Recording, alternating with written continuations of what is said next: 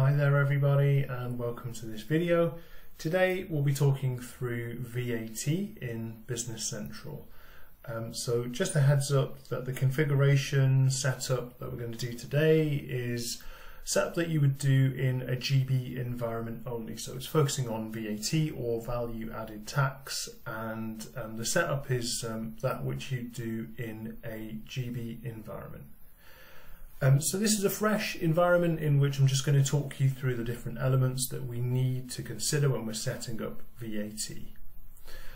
So what I'm going to do is just use the search function here to search for a page called VAT product posting groups. So if I go to this page here, I've got the different rates of VAT with which I can transact in my BC environment. So you'll notice here that this is an editable table, so I can add as many records as I want to in here. Just for this demonstration, I've got a VAT rate of 0, VAT at 100%, at 20%, and then VAT exempt. But it is possible to have as many records in here that we want in our BC environment. So VAT product posting groups are typically assigned to those entities which you can put onto transactions. So in BC speak, we can assign a VAT product posting group to a general ledger code. So I've just set up one account here just to show you guys that I can assign a VAT product posting group to my GL account card. So if I drop down on the VAT prod posting group field here and say select from full list, this is literally the same table that we were just on, the VAT product posting groups. And you can see here that I've assigned VAT 0 as the VAT prod posting group. So here I did this on a general ledger code on my chart of accounts, but equally you can do the same on items and some other entities within Business Central as well. So I don't have any items set up here, but you can add a new item and you can add a VAT prod posting group to those items if you want to. So the next element is a VAT business posting group. And you can see here I've got two VAT business posting groups set up in this environment. One is domestic and one is foreign. And typically you would assign a VAT business posting group to your customers and your vendors within Business Central. So if I come here to my customers, I can go to the single demo customer that I have here, and you can see in the invoicing section of the customer card, I've got a field here called VAT business posting group. If I drop down on here and say select from full list, it takes me to the same table that we were just on there, the VAT business posting groups. And you can select the relevant record for your customer. So I'll just very quickly show you that you can also do the same thing on vendors. So if I go to a vendor card, you can go into invoicing here, and you can also assign a VAT business posting group. So as with most subledgers in Business Central, we have a matrix table here that brings those two elements together, and that table is called the VAT posting setup. And on the VAT posting setup, we have every possible combination of VAT business posting group with every combination of VAT prod posting group that we can transact with on our BC environment. So you can see here I've just added a record for each of my VAT prod posting group and business posting group combinations. So I have domestic with 0, domestic with 100, domestic with 20, domestic with VAT exempt, and then the same for foreign here and here. So some things I should mention here is that the VAT business posting group is usually determining in Business Central who we are selling to or who we're buying from. And as I mentioned earlier, the VAT prod posting group defines the rate of VAT per the transaction. And you can put a description in here on this table against each record. You don't have to, but you can if you want to.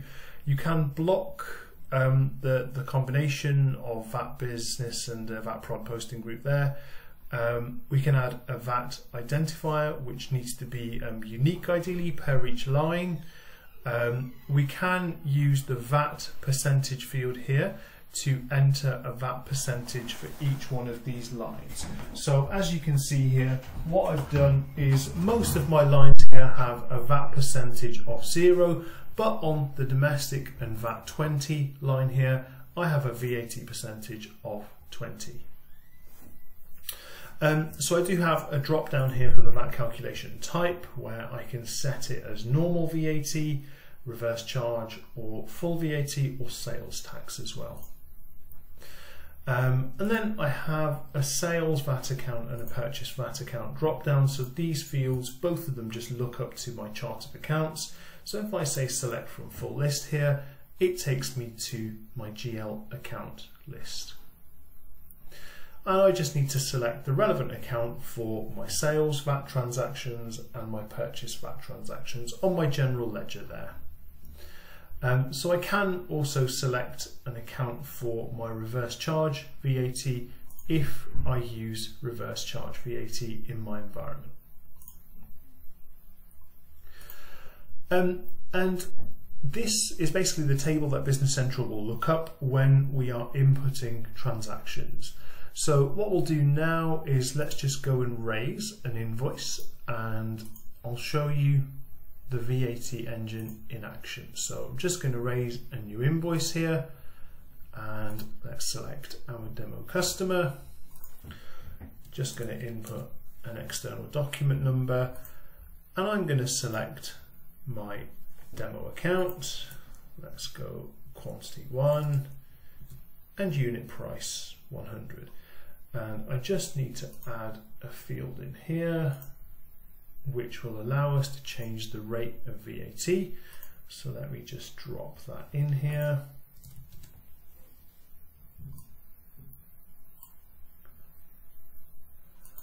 Press done there, and as you can see here, the VAT prod posting group has come through as VAT 0. So why has it come through as VAT 0? Well, remember on the general ledger code, I had that defined as VAT 0. So if I pull through into here, on the GL account card for general ledger code 1000, we've selected VAT prod posting group VAT 0. So that's the reason why it pulls through as VAT 0, but if I want to, I can change the rate of VAT here if I want to. So now I've changed the VAT prod posting group to VAT 20, and you can see here that the total VAT changes to 20. Equally, if I change that back to 0, you can see the total VAT was 0. And I can change it to any other here as well, so if I go exempt, it remains as 0. So let's change that back to 20 there, and what I'm going to do is just go ahead and process this transaction. So let's go post, yes.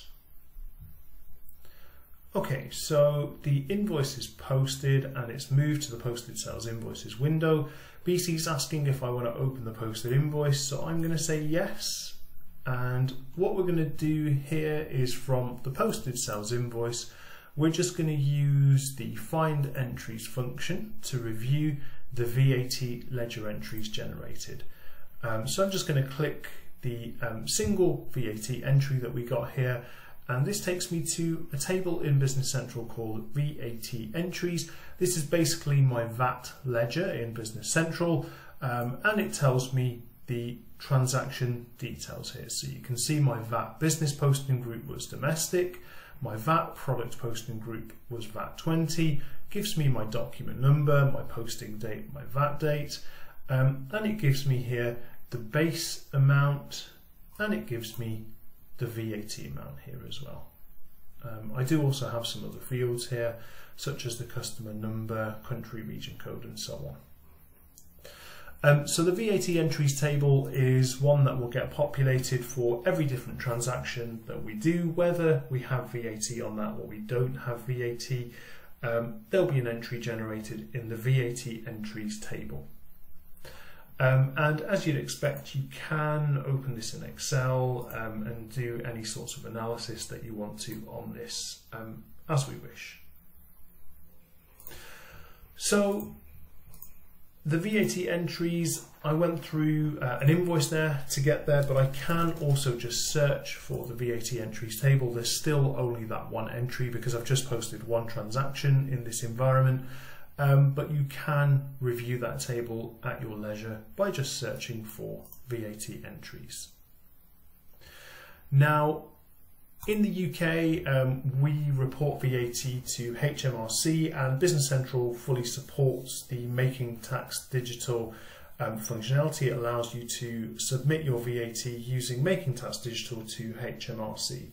Unfortunately, I can't demo that for you because this is just a test company, but what I can show you is the VAT statement functionality, which is basically used to collect our VAT entries into a statement that we can then go ahead and submit to HMRC.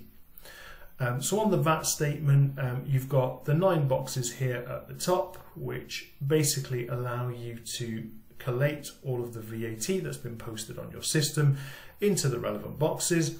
And we've got the calculation area that falls below those 9 boxes just here, where I've got here lines that total my box 1, my box 2, my box 4, and so on. And when I'm ready, I can go in and say preview here, and I can start to set filters in the date filter box here. But you can see I've got some transactions here, and all this is doing is it's looking through to the VAT ledger and showing me the transactions from there. So I can come down to the calculation area on my VAT statement, and I can drill into each one of these entries and review where they are coming from. So as I say, you would use the VAT statement to submit to HMRC, but I can't do that on here because it's just a demonstration system. But it is the VAT statement that's used to collect the entries into a format that HMRC will be able to understand. So I hope that video was useful, guys. If you have any questions, please do reach out, and otherwise I will see you on the next one. Thank you.